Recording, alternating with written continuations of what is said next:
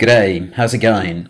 I'm doing very well and I hope you are too. In this video we're going to be learning a nice little trap which even players of Grandmaster Strength have fallen for.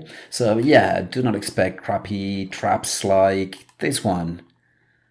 And here if we take that pawn, which is a double question mark move, this diagonal becomes extremely weak, and that means black can take here, bishop takes, bishop here.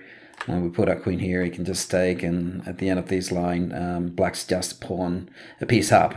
Or simple little traps like this one. Knight here, and if we take on e5, which is a critical move, probably not very good. Queen here, attacking those two, and if we take on f7, suddenly he attacks here. We put the rook here, queen takes, pawn check, and when we block, he's got knight f3 checkmate. I mean, come on. Come on, this is basic stuff. Even schoolboys in Australia and Canada know these traps. This is Chess Clinic. You're supposed to expect more sophisticated stuff from this channel, okay?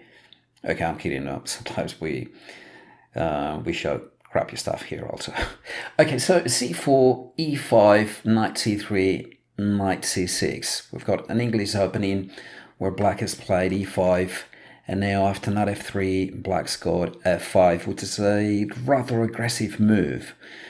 Because black is playing so aggressively, white doesn't want to play passively, and he chooses d4, which is a sharp variation.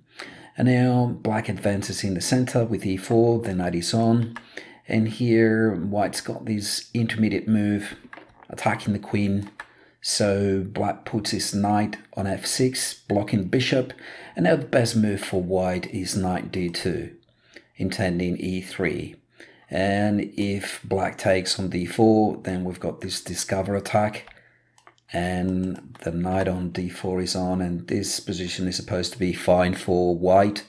So let's go back, but instead of playing knight d2, which is probably the best move, white chose d5, and this is not a very good move because black can take on f3 now, and when white takes back, and now black takes on g2, and now white's got to choose. He's got to choose one of these four moves, taking on b7, taking on d7, which is a check, taking on g2. Those are the three main moves that that white needs to consider. Now, my question here is, which one would you pick? I'm going to give you a little time. Think about it, take your time. Which move do you think is best?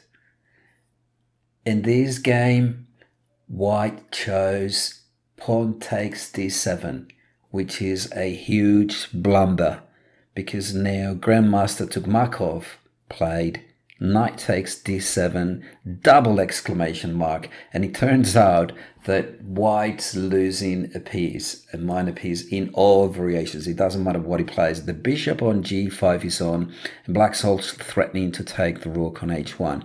So he's basically losing a piece here.